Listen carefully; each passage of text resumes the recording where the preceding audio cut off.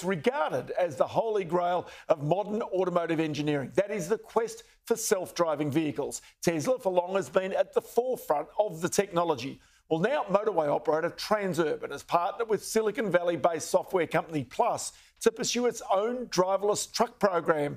Victorian political reporter Simon Love is with me. And Simon, just explain exactly what Transurban launched today. Hello, Ross. Well, the Bolte Bridge in Melbourne, the iconic Bolte Bridge, is behind me. And last year, Transurban conducted a very successful trial of autonomous vehicle technology, particularly when it came to the truck industry and freight. Now, because of the success of that trial, a Silicon Valley firm Plus, well, they've come out here to Melbourne, and today they were greeted with a number of other startups, entrepreneurs and tech-minded people at a forum hosted by the Victorian Chamber of Commerce and Industry. And there it was announced by Transurban that both the companies would be working together essentially on the next phase of this trial of autonomous technology. So this would ultimately, as it did in that first trial on the Bolte Bridge behind me, it would allow trucks to move at quite quiet times of the day without a driver actually with their hands on the wheel. There's still a person, a truck driver or a driver at least, in the cabin. They're not actually having to make all of those different decisions and movements that you would as a driver. So as you say, if this trial goes to a success in the next phase of these operations, then we could certainly see big changes when it comes to productivity. So I spoke with the people from Plus who've come all the way from San Francisco for this event hosted by the Victorian Chamber here today, and as well Transurban. What we have right now is I think that there's just tremendous synergy to be had between that intelligent vehicle and intelligent road infrastructure, and really figuring out how do you best bring those together and connect them. That trial really showed that the technology of self-driving trucks is certainly able to work. The trucks are able to drive themselves, and most importantly, we also discovered that the help of smart infrastructure to help the truck navigate, to literally help it see around the corners and know the road conditions as it's traveling, was of great value to the truck, and it improves its safety and efficiency, etc. And that's really the reason why we're continuing to invest in this and to see what else we can do to make automated freight.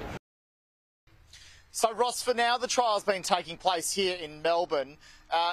Transurban, of course, operates toll roads right across the country, in Sydney as well, in Brisbane. So whether the company plans to have a crack at running this autonomous vehicle, this freight truck, on those toll roads, well, it's yet to be seen. But certainly the next phase for this will be running the trial through more of the CityLink system. So coming off the Bolte Bridge, down into the Burnley Tunnel and out to some of the warehouses down in Melbourne's southeast, where that freight connection is so vital here in Victoria.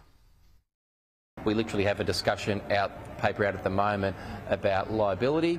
Is it on the software? Is it on the car maker? Is it on the driver? So these are sort of the challenges that autonomous vehicles presents. So there's the Victorian Industry Minister, Ben Carroll, there, who was a keynote speaker at that VECI event, and he says ultimately the government's keen to try and pave the way to regulate this if the trial is some success. And as you say, this could be a big game changer in the freight, truck and logistics industry.